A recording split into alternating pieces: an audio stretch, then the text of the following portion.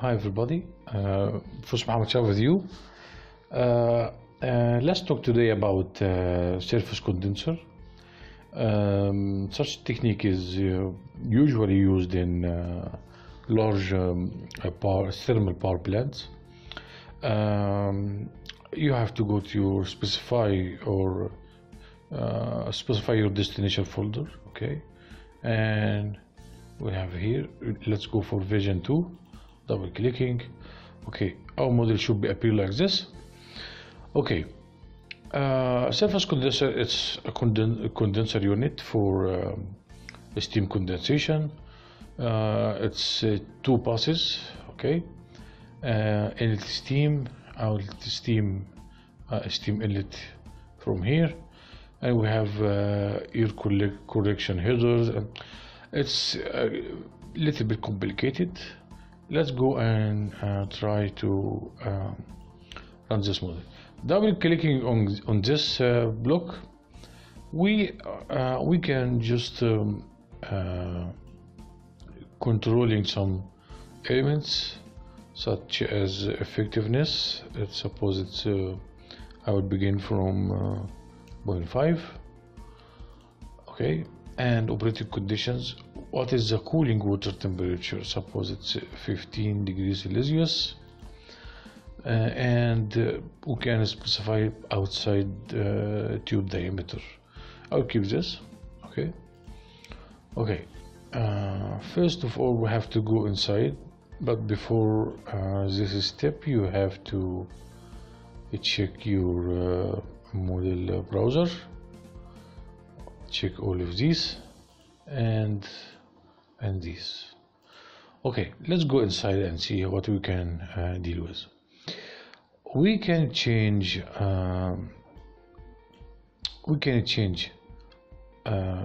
condenser pressure, condensation pressure. Sorry, Control Z. Okay, we can change condensation pressure. We can change mass flow rate. Suppose I have steam mass flow rate, and we can change top steam enthalpy. So what is our gain? Our gain is going to be a surface area. This is our output surface area. I have to this is surface area in meter square. You can check this, okay, in order to send this signal to signal inspector, and we can write here area condenser meter square, okay, and condenser tube length. Let's send this in meter, okay, and double clicking length of the condenser in meter, okay. This is condenser temperature, condensation temperature, and liquid enthalpy. We have here a number of tubes.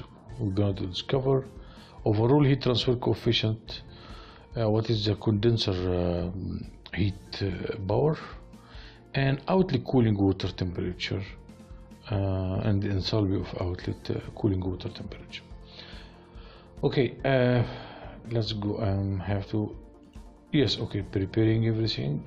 Okay, control minus. Okay, let's hit run and see what we can do about that. Okay, let's hit run. I am trying to change the effectiveness of the condenser. Let's change effectiveness. I am changing. I have to wait a little bit for simulation timer. It will take a little bit until the result appear here. I have to wait a little bit.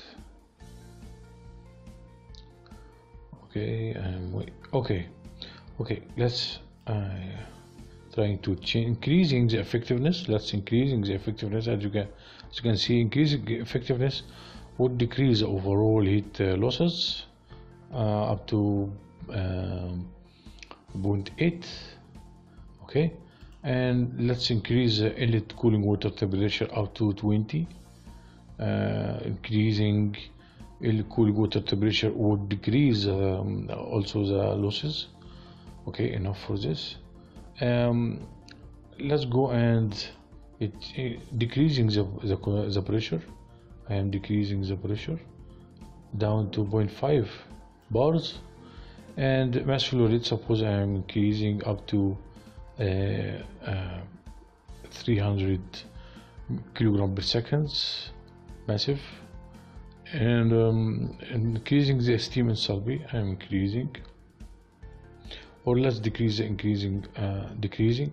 So decreasing, you have to watch the effect on outlet cooling temperature and enthalpy, as you can see here. Increasing again. Let's decrease the mass flow rate, as you can see here.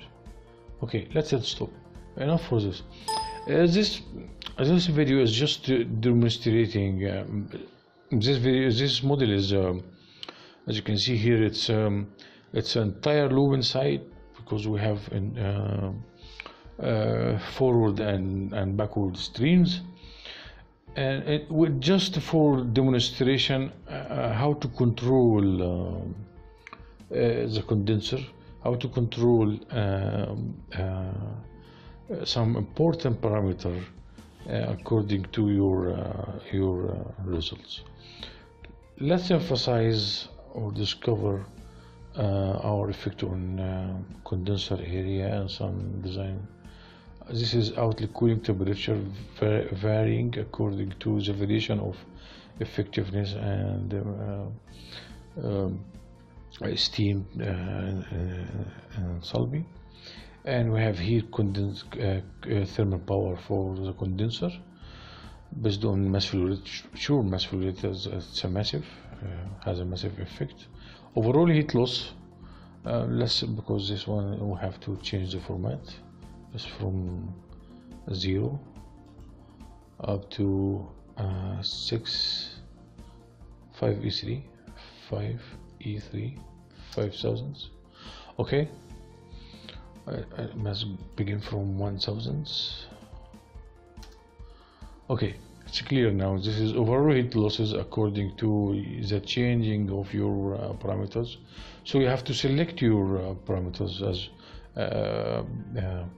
accurately before you make your changes. Number of tubes, fluctuating, increasing and decreasing. Area of the condenser, okay. Length of the condenser, okay. Steam enthalpy, mass flow rate of the steam, okay, because we change. Okay, this is area. Okay, this is we discovered this before. Okay, suppose you need to make your changes. You have to double clicking or this edit block, and you can change here what you would like. As you can see, it's simple. You can specify, you can add some input, you can this is your inputs, as you can see here, and this is a function name, and these are your outputs. So you can change, add more units, more parameters, whatever you would like to do. So finally, I would like to thank you very much for your interest in our model. Don't forget to like, share, and subscribe. Thank you very much.